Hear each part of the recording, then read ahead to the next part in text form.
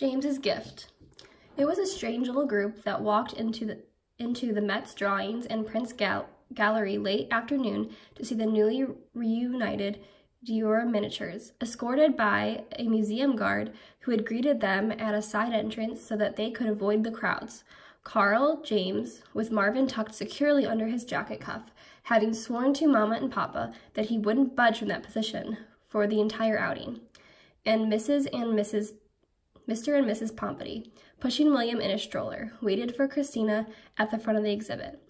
Though she'd heard only the minimal details of the drawing's recovery, Mrs. Pompedy could barely contain her pride over her son's involvement, even in what she imagined was an ancillary fashion. She kept patting James's back importantly and looking around for reporters. "I wonder if anyone will interview you, James. They certainly ought to. Of course, once this business with the museum is behind us, I expect you to go back to work on your own pictures.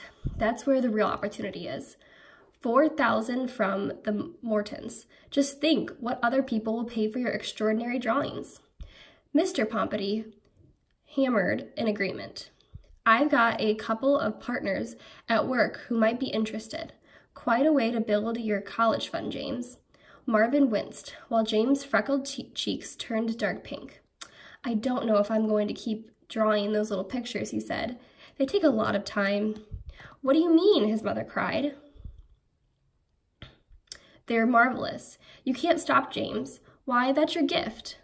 "I know, but I was thinking I could do bigger drawings." No, his mother protested. "It's their little size that make them so delightful." Marvin inwardly groaned. How would he and James ever stop this charade? He couldn't go on forging pictures. Just look at the trouble this has gotten them into already. Even if it had led to the return of the stolen drawings. Carl interrupted them. "Maybe he wants to take a break from it for a while. All artists need that occasionally." "Oh, I don't think so," Mrs. Pompedy began. "My friends," Christina cried happily, appearing in the doorway. After the necessary introductions, "You have a remarkable son," she told Mrs. Pompedy, who nodded smugly. Christina led them through the crush of visitors to the third room, where the Dior Virtue drawings were prominently displayed along the wall. Marvin clung to James's wrist and peered up, trying to see them better. Matted and framed, they were imposing despite their tiny size. Seeing them together somehow made you look at each drawing more closely, Marvin thought instinctively, comparing the four figures. Fortitude looked more determined and courageous, Justice both sterner and sadder alongside his sisters. They were breathtaking. Nobody can draw like Dior, Marvin thought, not even me. He suddenly and purely hoped that he wouldn't have to copy any more drawings. He was tired of it. He wanted to make something of his own. "I've noticed details I never saw before," Christina said excitedly. "The line of Prudence's jaw, the way Justice's hand rests here. It's as if the drawings speak to one another." Carl smiled at her. "They were meant to hang together," he said. "You can tell." "They certainly make a nice arrangement," Mrs. Pompedy added, not to be outdone. "James, you should consider doing a group of miniatures like this. It would be fetching, really." She turned to Christina. "He has a gift, you know," she confided. "Oh, I know," Christina said, smiling at James. "He does have a gift," Marvin wanted to say. "It's just not what you think it is."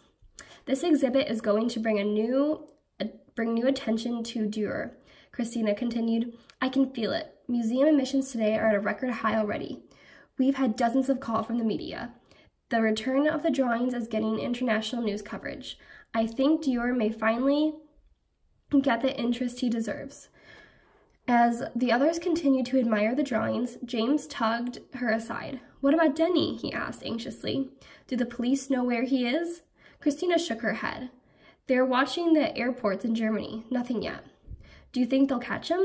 Christina pursed her lips. "I don't know, James." "I hope they don't," James said. "I like Denny." "I do too," Christina sighed. James watched soberly. "Do you think he's mad at me?" he asked. "Oh no, James, I don't think so," she answered firmly. "I think that Wherever he is, he must be relieved in a way. Even though things didn't turn out as he planned, at least it's over. She tilted her head, looking at the 4 miniatures. It's like when you tell a lie, and then you have to tell more lies because of it to cover it up. Have you ever done that? And even if it's horrible and embarrassing to be caught, it's also relief at some level, you know? Because then you can stop doing this thing where you wish you'd never done it in the first place. James looked at her. Yeah, I know what you mean, he said finally. Marvin knew he was thinking about his own drawings. It was so complicated and exhausting to keep up the ruse of James's artistic genius. And when would it end? So, Christina continued, I think Denny is probably grateful for you. Or maybe he isn't right now, but he will be.